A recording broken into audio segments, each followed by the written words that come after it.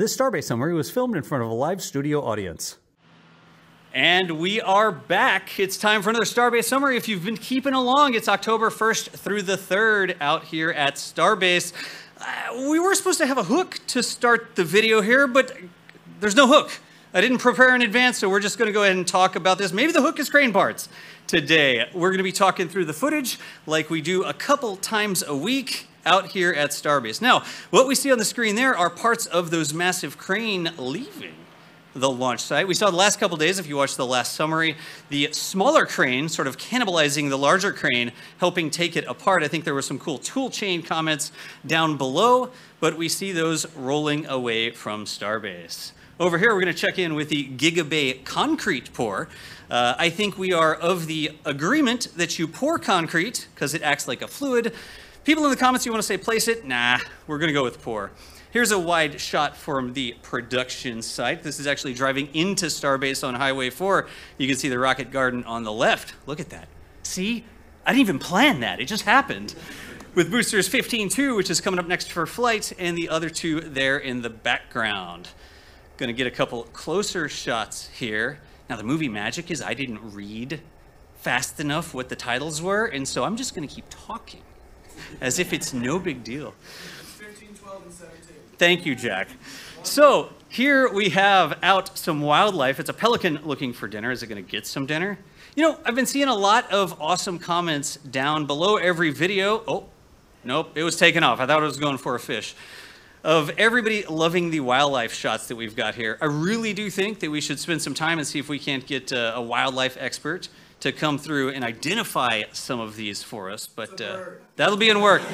That bird's name is Bob, Jack. You know what we didn't tell anybody is that I'm recording this live at the meetup.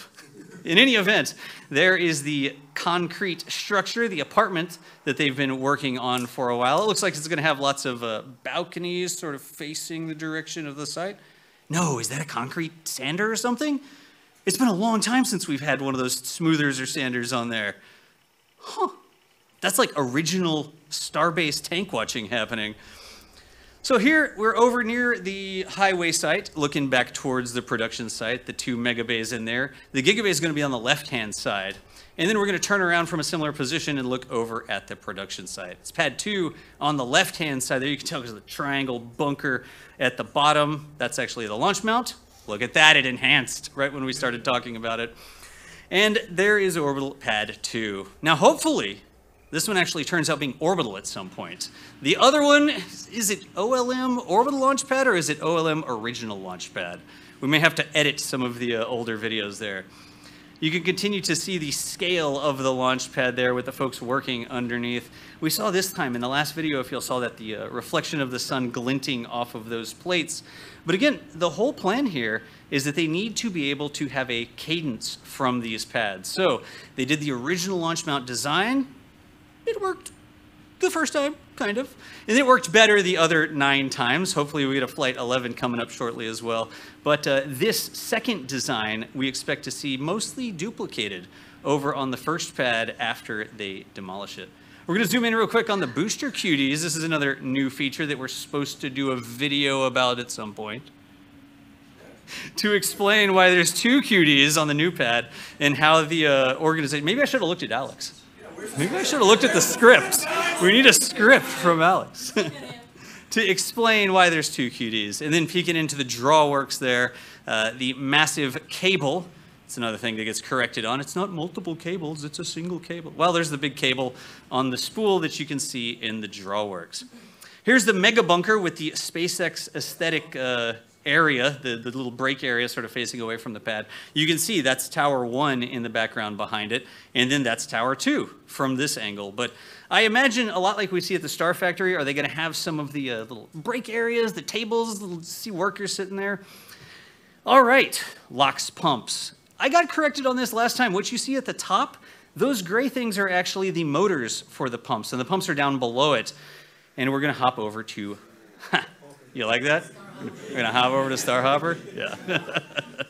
I worked that out myself. Actually, below Starhopper there is where we put the trailer. We call that Danger Lot now. Got a sunset shot from Caesar here of the 2 towers. It's pad 1 on the left, is it? Yeah, because the filling station's there, and pad 2 on the right. Got some more daytime here. I saw a lot of comments asking for us to do the like 3 hours of cryo loading, where we just put a camera down and make a time lapse and just upload it to YouTube, because well, the crane is less exciting than the cryo tankers usually are. And you know the other thing that's going on is okay, we're halfway through, good deal. So here we've got the sun setting with the silhouette of the loading area. Each one of those green lights is a different filling station. You can sort of see the lights stacking along there where the trucks back up to unload the propellants and fuel. There's a lift. That's one of those big SpaceX branded lifts at the base of the tower there. I'm going to guess that that's Tower 2. And not sure, we're putting an office chair into it. Apparently. All right. Well, that's, so thought that there would be some important, electrical raceway conduit, and it's a spinny chair. Here we've got some grinding happening on some conduit under pad 2. We always talk about that stack me heart that's up there. I wonder if they're going to wait to remove that till we have is it removed now? Yeah. Well, we haven't gotten to that part of the video. Well, spoilers. I've been on the road. I couldn't keep up with Starbase Live, which you can watch 24/7. In any event, continuing to work underneath pad 2. I also usually don't have live feedback when I record these, so I sort of appreciate that. I have to wait till the comments come in. You're doing great, sweetie. Thank you, Jack. More concrete being, I guess you got to goose it around a little bit. I like all the guys standing around watching the boom work. And then is the guy gonna have a broom in the foreground? Is he like a security guard with a stick? I'm not sure. A shovel, that might make some sense. We've seen a lot of flag action lately. If you watch our CP11 camera there across from the production site, you either see flag action or you see a truck blocking the view. But we have seen various workers deployed at that position, waving trucks to one direction or the other. Here you can see there's multiple, what do we got? 2 plus a lift or 3 concrete pumpers there, sort of working on that Giga Bay foundation. This is another great place. Like, it's so cool to see. They look like animals, right? Like drinking from the watering hole, except they're barfing up concrete, I guess, instead of drinking from the watering hole. So the analogy doesn't work. But it's so cool to see all of the work happening. We're going to go up the road to Masseys a bit, getting a little close to Masseys here. There's a little, like a drawbridge sort of thing, a causeway you can walk across. Zooming in on 18.1 and 18.3, the test tanks.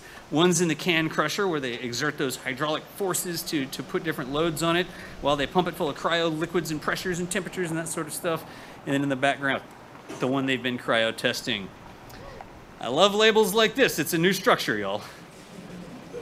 If I had a nickel for every time there was a new structure at Starbase. Sometimes I'd get 2 or 3 nickels for the same structure because they put it up and they take it down and they put it up and they take it down. But we will see if we get some more context. I see a big crane. I see a side of the tank there. We're still at Masseys, aren't we? Yeah, we are. So some cryo stations over there. You can always see the little X arms that stick up from the top of the quick disconnect there. You can always tell when you're looking at a quick disconnect because they have that weird thing. Also, another thrilling label. It's a storage tent. It actually looks like a Home Depot in there. I don't know if y'all have Home Depots over here, but it's like the building goods store where they have all the racks of equipment, right? More shots of the bunker construction as well. This is interesting because it's over on the edge of Masseys. Now, are they moving some of the control equipment? You know, so it's not right next to the thing that might explode. What? It's less booms. So they've put it sort of over on the edge. Hopefully it's a little bit more separated from the explosions. Gonna do a quick, Jack, which direction is this? Tilt. Thank you, it's a tilt up Tower 2. It's actually kind of nice to having people I can call on while I do this. Looking at the work on the structure. Still a bunch of scaffolding around. Remember, we've seen some shots of that cutie arm that is still back at the assembly yard. Got a couple little lines and stuff. Oh wow, look at those big pipes inside the tower, sort of internal to the structure. I'm still wondering if we're not going to see some more shielding to protect those as we see that tower get finished out. Oh! The Stack Me sign is gone. That's what we're pointing out here. So now the heart's gone, apparently. Gonna hop over to Orbital Pad 1 really quickly and see a piece of grass waving in front of it. That's another thing that happens in these all the time. Like sometimes there's things displayed in the clips, and I don't always notice it. And it's a little embarrassing when people come back and they're like, "Did you see the grinder wheels stuck?" And I'm like, "Nope, I didn't see that. I do this live. There were no notes." Gonna look at some chopstick stabilizer testing here. Little lift. Oh yeah, there. You can see it actually moving back and forth. It's waving at you.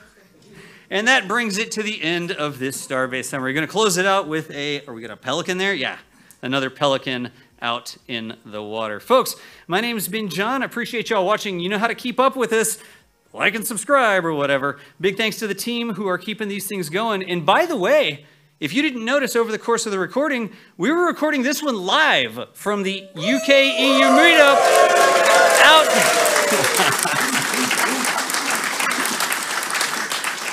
in London. Thank y'all so much for watching, and we will see you nerds later.